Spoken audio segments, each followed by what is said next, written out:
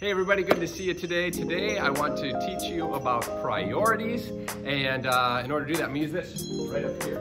I have a tube with a green, yellow, and red spot on it, and inside of the tube I have some balls that match the same color scheme here. So green, yellow, and red. And I'm going to use these three balls today to talk about priorities. Each one is going to represent something different. So let's get them out right here. And we can use these today for our lesson. You see, we can let this green one represent something that's important to a lot of people. It could be money. That could be one of the things people are really interested in, who would like to have in their lives. Or the yellow one here, this could represent other people, other people's interests, other things that maybe you might be interested in, or other people that are in your life. And this last one here we're going to use to represent God.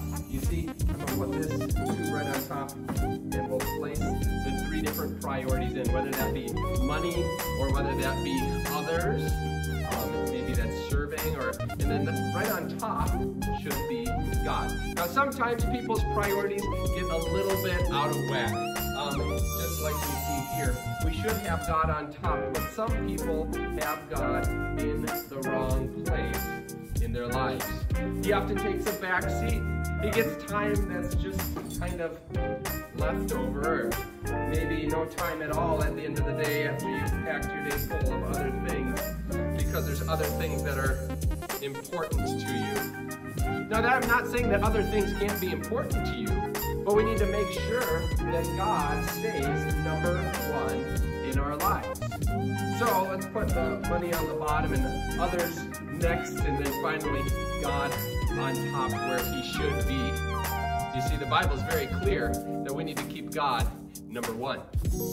And so just like in our illustration, wait a minute, hold on here. God got placed on the bottom again. Oh, I have an idea. Let's do this. We're going to take, and we will put their money on the bottom where it's supposed to be others and other interests there. And then this one though, I'm going to take and put in this little box right here, because sometimes, like I said, people end up forgetting all about where God should be. And so it ends up causing some different problems.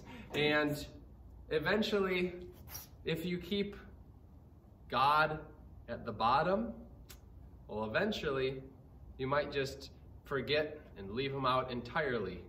And he's not going to be where he should be in your life as the number one priority. We should keep God number one. With other people, or with money and others, still before ourselves, but with God in that number one spot. We want to keep the main thing the main thing. Isn't that cool? So I'll tell you what, let's do this. I'll show you one more time. Because like I said, we'll put the green on the bottom to match that tube, then the yellow, and finally the red. That's representing God. But sometimes people, it's so easy to just kind of forget about that. Forget to take time every day to pray and read their Bibles and just spend time with God. God wants a relationship with you. And it's important to make sure, hold on here, look at that. Make sure that we keep him number one in our lives where he's supposed to be. Not just kind of thrown off in the side, but number one in our lives. So let's do this again here. We have, hold on, just a minute, we have, look at that, 1, 2, still on top.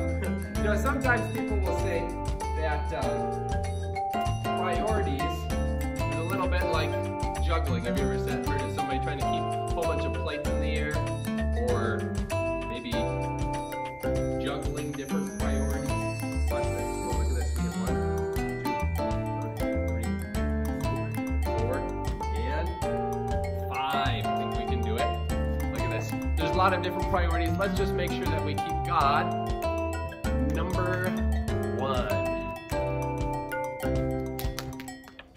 Ta-da! Thank you very much. May God bless you, and we will see you soon. Bye.